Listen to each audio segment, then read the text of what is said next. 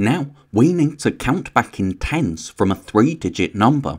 So here we start with 725. So that's 7 hundreds, 2 tens and 5 ones. Now because we're counting back in tens, we need to take away one of these tens blocks each time. So then we have 715, then 705. But now we need to count back in tens, but we don't have any tens blocks to take away.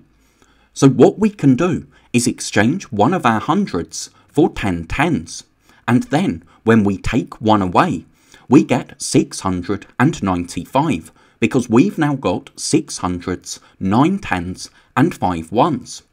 So if we're subtracting 10 but our tens digit is a 0, that means that our hundreds digit will need to change as well. But notice, because we're subtracting tens, our ones digit will always stay the same, so our ones digit will always be a 5.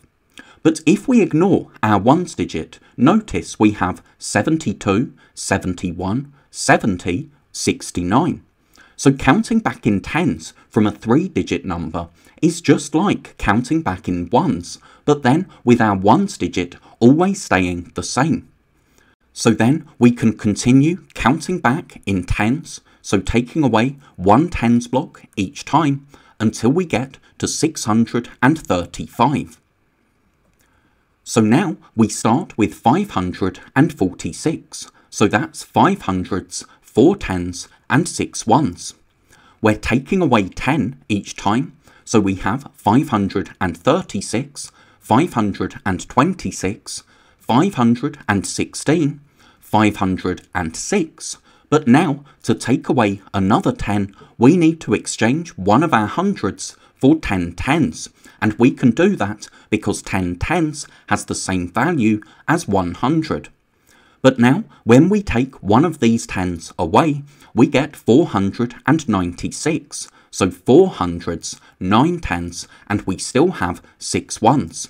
And again, that makes sense if we think the number before 50 is 49, so when we're counting back in tens, the number before 506 is 496, because our ones digit stays the same if we're counting back in tens.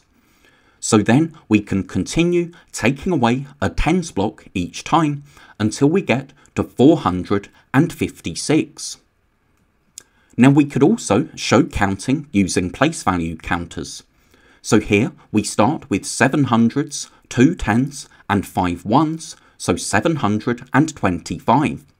When we count back in tens, what we're doing is taking away a tens counter each time. Now we can do that, but then when we get to 705, we don't have any more tens counters.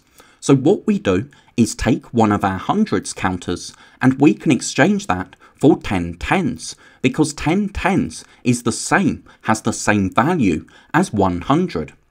So then when we take away 10, we get 695, so 6 hundreds, 9 tens, and we still have 5 ones.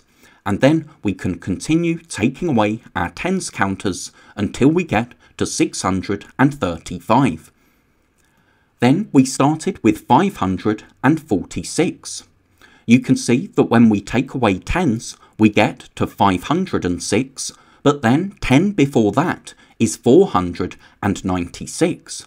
We need to lose one of our hundreds because we need to exchange it for 10 tens. So when we take one of those tens away, we have 4 hundreds and 9 tens. Then we can keep on counting back in tens until we get to 456.